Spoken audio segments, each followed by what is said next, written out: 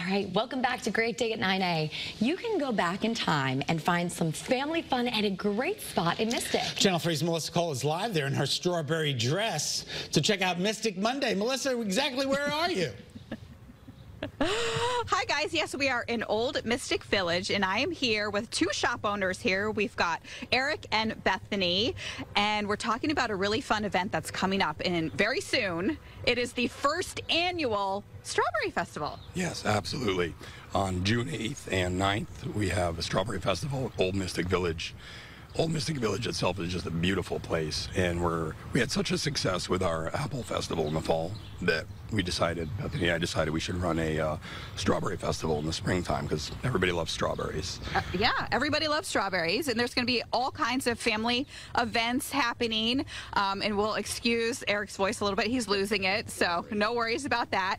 Bethany, tell us when families come out. It's not just about strawberries. There's going to be so much stuff going on. Oh, there's lots going on. We have wonderful live events of music in 3 different venues throughout the village. We have local band Woolly Mammoth, we have Travis Hill, Paddywhack, and the Mistick Brass Ensemble, which is going to bring an interesting new sound to the village for us, so it's really exciting. And then we have children's activities throughout the village. We have food trucks, and over 40 local vendors will have their wares out along the beautiful paths of the village. And yeah, it's a great time. Yeah, there's so much to see in the village itself, and then you're going to be bringing in all kinds of other vendors, and a lot of the focus is going to be on strawberries. So let's take a look at this cart here. We have these beautiful cupcakes and cookies. We're going to tease ahead this coming up in the next half hour. We're going to get to meet the woman who baked these delicious treats. Fantastic. And look at these beautiful jams. There's all kinds of things. We have a naked strawberry jam, so no sugars in them. You'll find products like that. You'll have different things like a strawberry vanilla, which is a cheese pairing collection. Ooh. Too. So strawberry goes a long way in the foods. And I mean, June is really the peak strawberry month here in Connecticut. Absolutely. And the focus is also really to support our local farmers. Yes, absolutely. We rounded up a lot of vendors from farmers markets in the area. We've gone around to other local businesses and really try to help support the community and do good for the village itself, Mistick, and then the local farmers market. Yeah, that's great.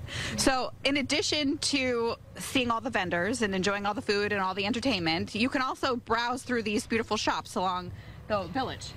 Lots of shops with all kinds of different products. So it's not always about the outside. There's lots of shops to visit that will keep you busy all day long. You'll never see them all. All right, Bethany, we're close to your shop, so let's take a little peek inside. Jeff, we're going to head into, this is the Bee's Knees. Bee's Knees. So this is a second location, actually, for you. Yes, we have a small shop downtown, and here we are in the village, which we got to expand on some of our favorite lines. And I love being a merchant in the village. It's just a great